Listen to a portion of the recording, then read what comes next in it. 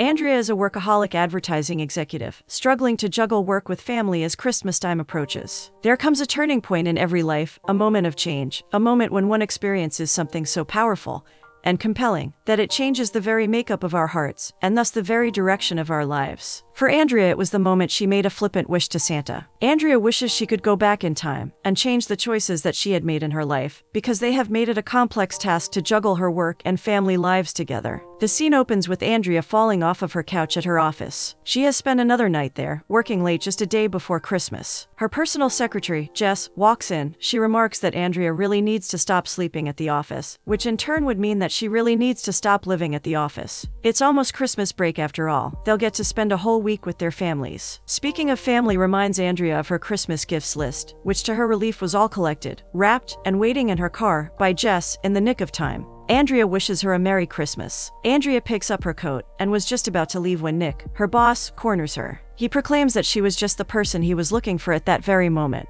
Nick asks if she has got a minute for a quick talk. She doesn't really have any more time. Andrea feigns a smile. She tells Nick that her husband and kids are waiting on her back at home, and Nick reassures that he's going to make it real quick. He starts with acknowledgement and appreciation for her great work with their previous ad campaign. The client is ecstatic, and their sales with the dishes are going off the charts. It was shocking that they even had charts for selling dishes. Next, Nick informs her that he has been in discussion with the chairman of Green, Clean and Pristine Cleaning Supplies, their next client, and they have set up for shooting the advertisement tomorrow morning, on Christmas Day. Astonished, Andrea points out that that particular client was Will's project. Nick says that since Will is off celebrating Christmas in the Bahamas, and Layla Brown, the spokesperson for GCP Cleaning Supplies, is here in Boston and will be leaving for Italy on the 26th, he's left with no other options than to bring it to Andrea. He reassures her that it will just be a couple of hours first thing in the morning. Andrea is disgruntled. It's Christmas morning. Nick says that all she needs to do is be on set bright and early and keep Layla happy while she films her lines. Super easy and super quick, he says. On her way home, Andrea decides to pick up some groceries for a Christmas morning breakfast, and she calls her husband. John, who is busy with last-minute Christmas decorations, does not think it to be a good idea for Andrea to cook. Her cooking is always an adventure. He then asks how her last campaign turned out, and Andrea tells him that apparently it was so good that their sales are going off charts. She finds the moment as good as any to tell John that she will be working on Christmas morning. Annoyed and a little exasperated, John cuts the conversation short, saying that he needs to get some presents wrapped before the kids get back home. A crestfallen Andrea drives to the supermarket to get the groceries. As she steps out of the mart, she spots a man clad in red and white dressed as Santa Claus, chanting Merry Christmas. Andrea quickly donates a couple of dollars in the red bin that he holds. He thanks her, addressing her with her given name Andrea. This was mildly surprising, so Andrea questions him how did he know her name. To which the man replied matter-of-factly that he was Santa. He knows everything, including when someone's sleeping or awake. He knows when someone's been good or bad or somewhere in between. Andrea listens half an ear as she watches a little boy follow in her suit, dropping some money in the donation bin. The man Santa Claus thanks him by his name too.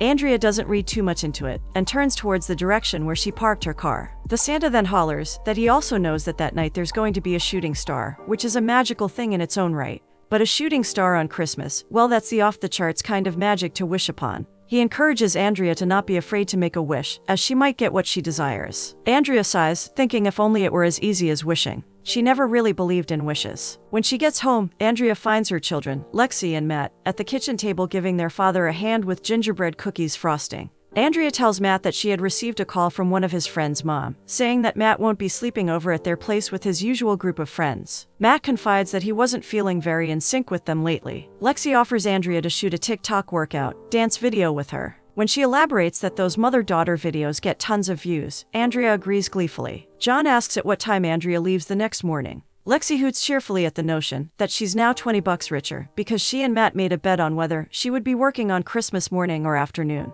Chuckling with disbelief, Andrea tells John that her boss, Nick, gave her no choice. Apparently the talent got stuck in Boston, and it wasn't even her project, but she will have to be a team player for this one. On Christmas morning, Andrea wakes up to raucous movement outside her window. Merry Christmas, she says to herself. Andrea walks into the kitchen and finds her family enjoying a not-so-engaging breakfast. She reminisces about the time when Lexi and Matt used to wake her and John up at 4:30 in the morning to open all their Christmas presents. And now they sat, side by side engrossed in their phones, quaintly enjoying breakfast prepared by their warm and sunny father. Thinking of rude awakenings, Andrea asks Matt about the boys that were making all that noise using their hoop. They turned out to be Matt's friends from middle school. So Andrea wonders why Matt wasn't practicing along with them, and comes to know that her son's interests have vastly changed since the past year. Andrea feels a little left out. She offers to make some Christmas pancakes, if they are interested in them anymore. She was reminded by Lexi that the last time she tried making them in 2019 resulted in them receiving a visit from the fire department. And it turned out almost the same this time around as well. Once the smoke is all out, Andrea cleans herself up and dresses to leave for work. Out on the porch, she greets a grumpy Larry, "Merry Christmas," who himself thinks nothing merry about it. As she turns for her car, she gets smacked in the back by the ball that Matt's friends were playing with. She takes no issue with them as the boys sheepishly apologize. When Andrea gets to the location of the ad shoot, the filming has already begun. She walks in on their disgruntled influencer, Layla Brown, and an equally disgruntled director. The two of them couldn't seem to get along very well. Ms. Brown can't remember her lines and Paul, the director, has had enough with the retakes. As Andrea tries to grasp what was going on, the situation quickly deteriorates for the worse, and Layla Brown storms off the set saying she's not interested anymore. Nick calls Andrea at that moment. He hears the clamor happening in the background and asks if everything was good. While Andrea tries to pacify him with little white lies and hangs up, the director packs up his stuff and leaves, saying that Layla Brown is like the nightmare before Christmas and that his wife was waiting for him back home. As Andrea is driving back home, but she is pulled over for speeding in the residential area. Just another thing that she did not need to happen that day. The officer lets her off the hook by a simple license check. She returns home and plops on the living room couch. She is exhausted. The fact that she had stepped out of the house for work on Christmas morning was bad enough. Topped off with the failed attempt at shooting only makes the whole thing too sour to swallow. John comes around the living room watching her lay there. He inquires about her day, and Andrea tells him the events of the morning. Apparently Lexi is obsessed with Layla Brown. Maybe she could help give some insight about what Layla might have been thinking at that disastrous shoot, or simply how to relate to her. Too bad Lexi wasn't there to guide Andrea. She tries to shrug the day off as she helps John mash some potatoes. She asks him about his work, which hasn't been much this past week. Andrea offers to stay at home in John's place, as she has the whole week off for Christmas break. John wasn't thrilled about the idea. He says that he was hoping to spend this time together with her as a family. They've hardly had any time since she's taken this new job. For John, it had been a bit lonely. For Andrea, well, she has always thought of John as her home. She feels like she can never thank John enough for accepting her, and especially Lexi as his own. With him around, she has never had to worry about anything. John takes her in an embrace and expresses his desire to make new memories with her. Andrea agrees. Taking time away from him and the kids was never what she wanted. But a year ago they had both agreed that Andrea has to take the job in order to keep their house, pay for its repairs after the basement was flooded, and save for college funds for Lexi and Matt. Andrea changes into a beautiful emerald silk dress, ready for the TikTok video workout that Lexi had proposed that morning. Their movements are not coordinated at all. Andrea tries to follow Lexi's lead, simultaneously keeping her eyes on the reference tutorial playing on the TV. She had danced before. John and Andrea used to have some pretty smooth moves. She can do that again. She twirls as the tutorial instructs, and trips on her own feet, landing flat on her face. Matt and Lexi hurry to her side. Matt helps her up. Thankfully, no appendages were injured. Just a little sprained ankle. She'd be fine. Nick calls again. Andrea was just thinking about making that call herself. He wasn't convinced, though, seeing as he was, that she had not brought it to his notice that their shoot today had fallen apart, putting thousands of dollars and their relationship with their client at risk. He informs Andrea that he's been on the phone all morning, trying to get Paul, Layla, and their client all on the same page. He has finally managed to convince them to give it another shot, so the shoot will resume tomorrow. Andrea wasn't happy. She protested that she'd wasted her Christmas morning already, and now he expects her to let go of the rest of her break. She needs to be with her family. Nick wasn't having any of it. He ordered her to be at the location first thing in the morning, before anyone else. Period. As Andrea is on the phone, Millie, John's mother, arrives. Andrea is glad she's there. She is the most insightful and compassionate mother-in-law a woman can hope for. The kids are thrilled to see her, both of them demanding her immediate attention to look at this game or that viral video. Andrea watches this standing in the hallway. She has been feeling less and less connected with her family this Yuletide season. That evening they sat by the fireplace, opening gifts they had received from Millie. Each present was carefully picked and was accompanied by a backstory. Next it is Andrea's gifts to be opened. It was exciting for everyone, Andrea included, because the gifts list was written and collected by her secretary Jess. Andrea has no clue as to what was wrapped in her presents. To Millie, she gave a bathrobe. It was a nice bathrobe, just that Millie never really uses one, ever. To Matt, she gifted a slate gray cardigan. Matt hated cardigans. Lexi received a bottle of perfume. Lexi does not wear any perfume. Finally, to John, she gave another mixer, a pink one. It's late into the night as John and Andrea sit at the table, nursing their cups of hot chocolate and gingerbread cookies. It is quiet now, peaceful. The chaos of the day all but forgotten.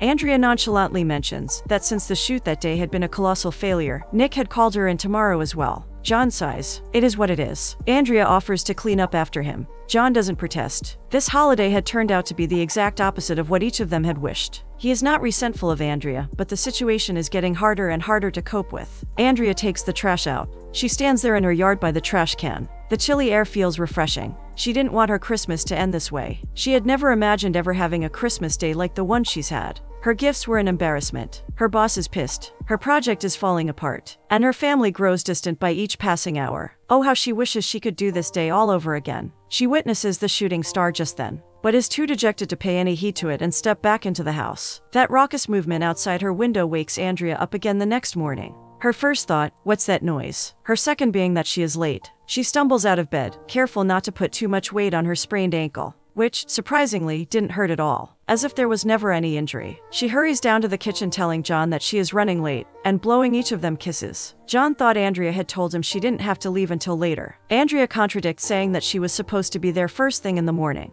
This was strange. John distinctly remembers what Andrea had said. He lets it slide though, and asks Andrea to be back in time for them to open presents. As Andrea steps out on her porch, she is touched by a slight sense of déjà vu, seeing Matt's friends playing basketball at the same spot as yesterday. She walks up to her car and greets a grumpy Larry, "Merry Christmas," who himself thinks nothing merry about it. Exactly like yesterday. As she turns for her car, she gets smacked in the back by the ball that Matt's friends were playing with. Again like yesterday. She is a bit miffed this time though. One day is an accident, but 2 days in a row begins to look deliberate. Andrea rushes on set, apologizing to Paul for not getting there before everyone else. Paul, who was beginning to get frustrated by Layla Brown and her inability to learn words, couldn't understand what Andrea was talking about. Watching them in an intense conversation, Layla approaches them, wondering if something was wrong. Andrea apologizes to her as well. Layla doesn't recognize her. Andrea reminds her that they had just met yesterday. Layla is pretty sure she would have remembered if they had. Paul encourages Layla, saying she was doing a great job if only she could remember the product name correctly. Andrea thinks Layla to be a broken record. She ought to have learned her lesson after yesterday. Nick calls Andrea at that precise moment. He hears the racket happening in the background and asks if everything was good. While Andrea tries to soothe him, she finds herself mouthing Nick's replies before he has even made them. Watching Layla storm off the set, Andrea hangs up on Nick and stops her mid-rant. She apologizes for being late and not being there to mediate the situation.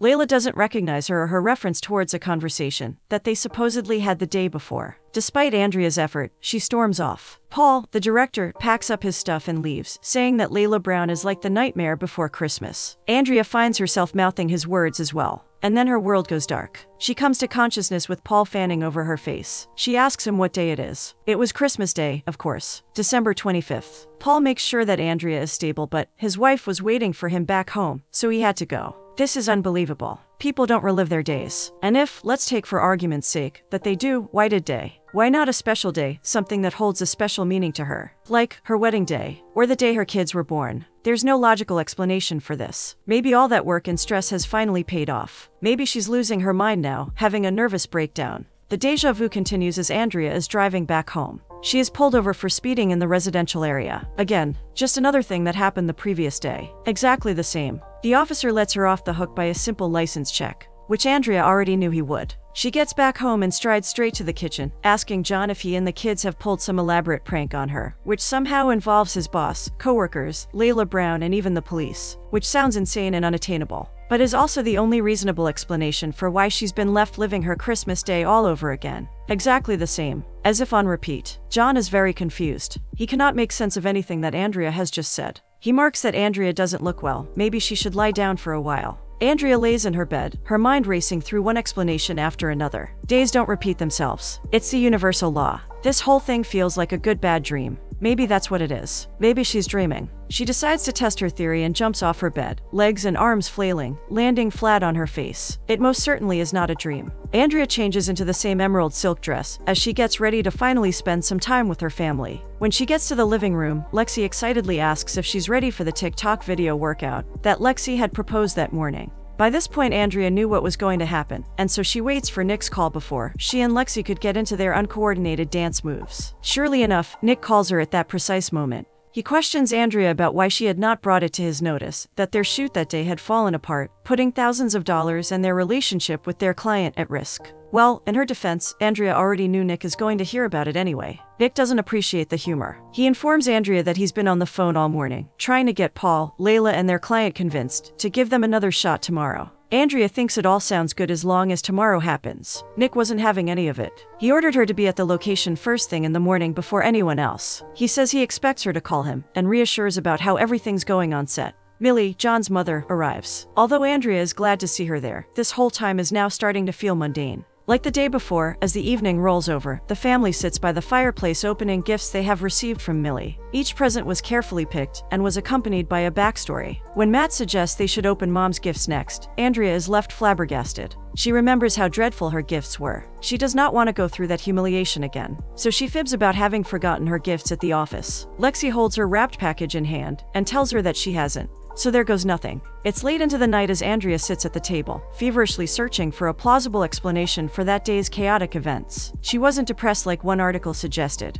Neither did she have had a stroke. She feels perfectly healthy. John joins her with cups of hot chocolate. He notices that Andrea has been on edge that entire day. Andrea assures him she is fine, and that she could not explain anything to him yet. He wouldn't understand. Andrea takes the trash out. She stands there in her yard by the trash can. She didn't want her day to end this way. She had never imagined ever having to relive a day, not to mention a day as bad as the one she's had. She wishes she hadn't had that day to do all over again. Similar to the day before, she witnesses the shooting star just then, but is too despondent to pay any heed to it, and step back into the house. Suddenly she is reminded of Santa's words. He had told her there will be a shooting star this Christmas. As insane as it sounds, this was the only explanation left unexplored. The same raucous movement outside wakes Andrea up again the next morning. She's miserable. She does not want to go through these disastrous motions again. It feels like an autopilot now. It's Christmas Day again. She gets dressed to leave, but today will be different. Today she's going to find that Santa, and she's going to get some answers. Out on the porch she greets the grumpy Larry, Merry Christmas, who once again thinks nothing merry about it.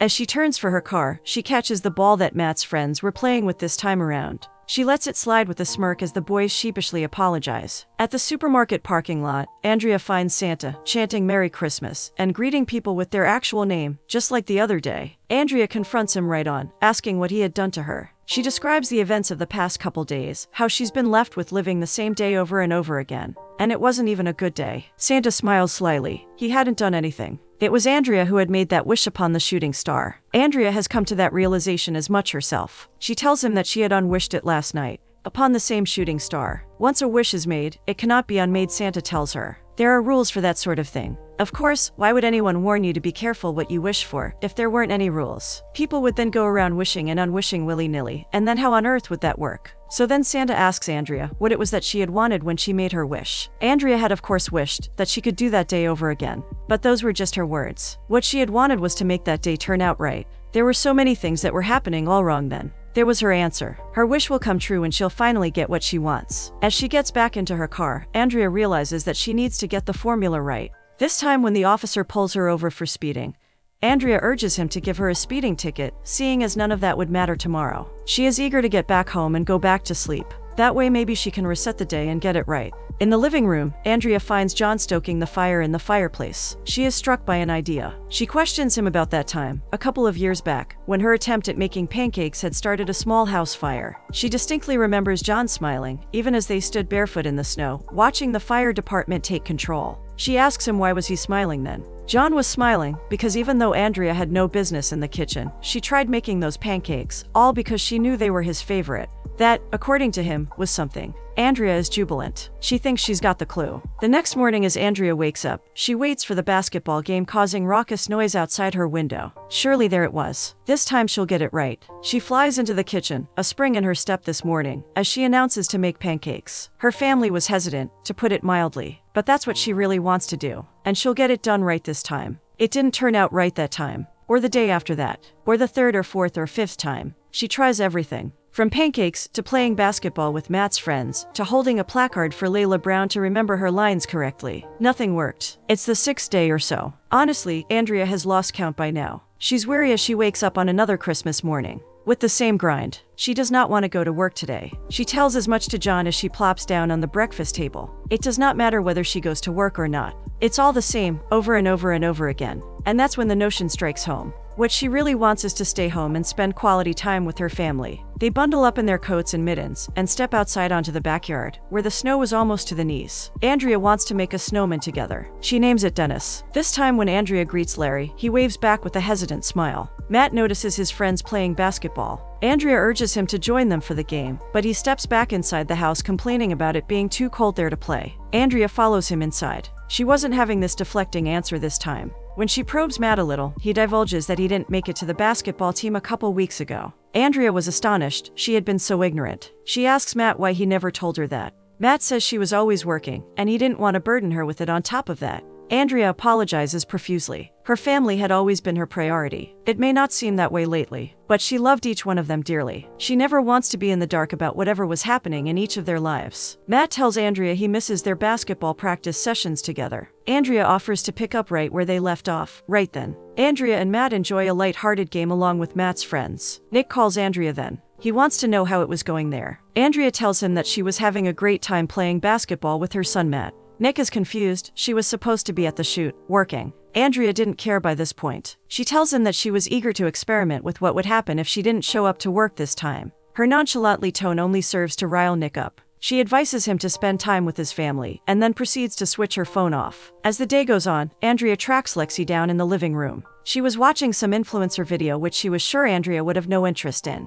Andrea assures her she was willing to give it a try. Grandma Millie arrives, and Lexi rushes to engulf her in a warm bear hug. Millie is ecstatic. She lives for these fuzzy moments. The three of them sit together as Lexi shows them her favorite influencer's latest video. Andrea recognizes her as being Layla Brown. This surprises Lexi. She didn't know her mother was familiar with who Layla Brown was. As the video proceeds, Andrea watches Layla list off a number of ingredients that her makeup didn't contain. And to think that she couldn't say green, clean, and pristine together. Andrea couldn't believe it. Lexi tells her that Layla is a natural in front of the camera. An idea strikes Andrea just then. She offers to introduce Lexi to Layla Brown. Lexi could not believe that her mother was working with her favorite influencer. Nick calls again. He was infuriated that not only Andrea didn't show up to work, her phone was switched off as well. The shoot had been a complete disaster without her. Layla couldn't remember her lines, had a blow up and walked off. Andrea knew all that already. She tells him that she knows he has been on the phone all morning trying to get Paul, Layla, and their client convinced to give them another shot tomorrow, and that he wants her to get there first thing in the morning to babysit everyone. Nick was left with no words to say. Andrea assures him that she'll be there tomorrow. She had an idea about what she needed to do. Later that evening, John and Andrea reflect back on what an amazing day it had been. Matt getting back to playing basketball, and Lexi building a snowman. Andrea reminisces about their first Christmas before they got married. She had promised Lexi that they would make a snowman, but they never got any snow all winter. Lexi was so disappointed. Andrea had then found an old snow cone machine and ground ice all night. They spent the next morning outside building the world's safest snowman, which according to Lexi was the greatest snowman ever. Although it was a fond memory for the both of them, Andrea finds John's countenance go bittersweet as she professes her love for the memory and for him. Like the day before, as the evening rolls over, the family sits by the fireplace opening gifts they have received from Millie. Each present was carefully picked and was accompanied by a backstory. When Matt suggests they should open Andrea's gifts next, she wastes no time in collecting them back from each of their hands. She professes that in the last few days she's learnt that she hadn't been listening enough, and these gifts were all really bad. So now, she wants to ask them point blank, what do they each want for Christmas? A Christmas gift comes from the heart. It's not the gift, but the sentiment behind that gift that shows that you know and love that person.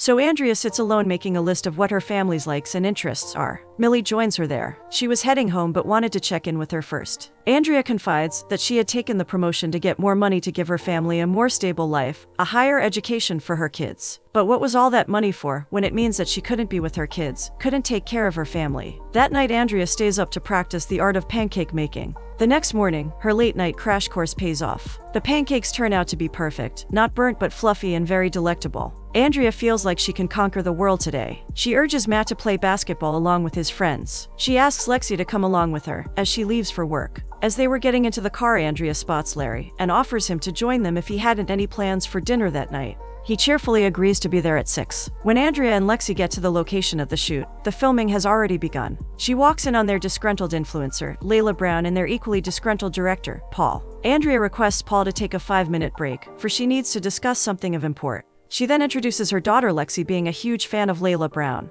She tells Paul that Lexi has a video that would interest him. Lexi was surprised, as she was pretty confident that she had only shown Layla Brown's latest video to only one member in her family, and that was certainly not her mother. Paul watches Layla's video in disbelief. How could she have done that when she had been fumbling with simple words all morning? Andrea thinks that Lexi can connect with Layla, just like Layla had been connecting with Lexi all this time. She nudges Lexi to go talk to her, maybe that way she could calm Layla down and get to the bottom of the issue that they were facing there. When Lexi returns to Paul and Andrea, she leaves Layla in tears. She tells them that Layla's entire career has been in her bedroom with her cat. This professional setting was very nerve-wracking for her. She's alone in an unfamiliar city, amongst strangers and these lights and cameras. It dawns on Andrea that the poor child was simply overwhelmed. Lexi's presence at the shoot sets a calm and cheerful tone to the atmosphere. This time when Layla delivers her lines, she doesn't fumble. The shot turns out splendidly. Lexi forms a fast friendship with Layla, and Andrea urges Lexi to demonstrate their TikTok dance before her. When Nick calls to check in this time, Andrea jubilantly delivers him the news that they have got it right this time.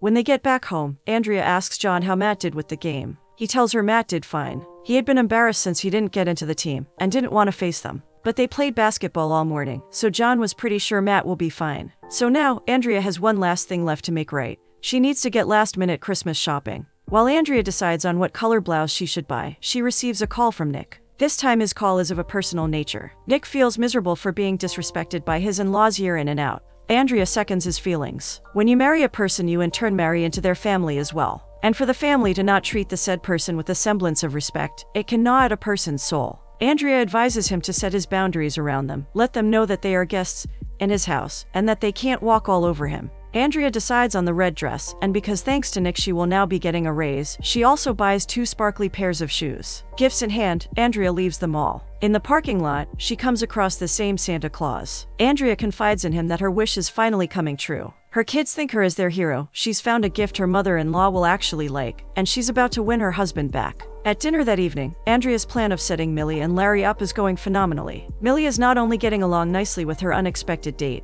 but she also loved Andrea's Christmas gift to her, red wine, her favorite kind. Her gifts are a success. Matt loves his new basketball, as he has reignited his passion for basketball. Lexi is elated to receive a chic and professional briefcase, as she plans on spending more time with her mother aiding her on sets. And John, dear, sweet John, is mystified by his present, a bottle of champagne, from the restaurant where he and Andrea, quite literally, bumped into each other. Millie clears the room to allow Andrea and John some privacy. Andrea crosses over to sit by John's side. It feels like a long time ago since they first met, and at the same time, feels like just yesterday. She was a widow with a young daughter, unsure of her prospects in life. Marrying him has been the best thing that could have happened to her. As John tries to brush off the subject, Andrea imparts him with the knowledge that her Christmas bonus has brought them into a very good financial position. So she's been thinking about taking a few days off and going on a vacation with him, somewhere warm, like he had wanted. John lets out a strangled breath. He didn't want to do this on Christmas, but they were sitting there having that conversation, and he couldn't hold it in anymore. He can't be with someone who isn't there with him, someone who is not present even when they are there. He thinks it's best for them to spend some time away from each other, separated. He suggests breaking this news to the kids tomorrow.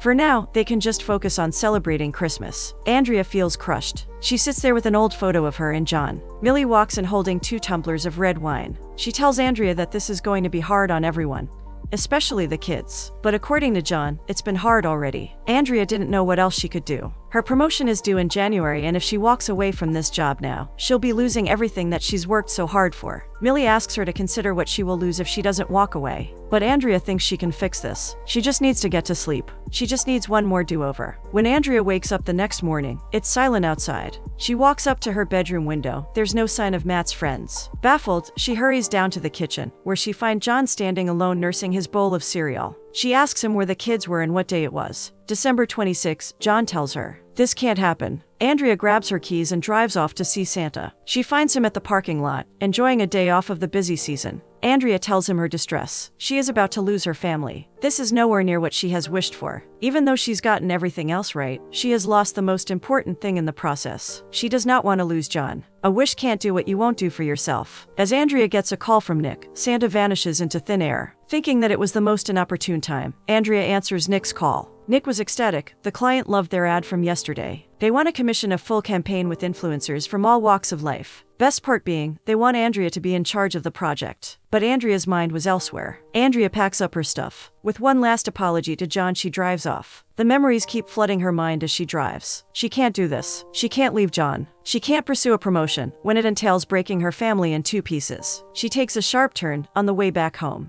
She reaches home in time, just as John has sat Lexi and Matt down for the talk. She urges John to let her speak to them first. She has messed up. Over and over, she tells them. Every basketball game, or joke, or funny video that she's missed. Every moment that she wasn't there to cheer them on, or cheer them up. Every time that she paid more attention to things going on at work than to things at home. She loves them more than anything. But she got so cooped up in providing for them that she lost sight of being there for them. For all of them. John tries to cut into her monologue. But Andrea wasn't done yet. John has always supported her since the moment they met. He's helped her chase her dreams, even when she chased them too far. And he did it out of no obligation, but simply because this is how he truly is. And maybe Andrea just grew used to that. Maybe she simply took it for granted, never realizing that she could lose it. But this Christmas has made her realize that her dreams are here. With him. Without John by her side, she does not have any dreams. She does not care if they go broke anymore. She does not care if they have to sell the house or trade in her car for a bike. She will let everything else go, if there's even a chance that she can hold on to him.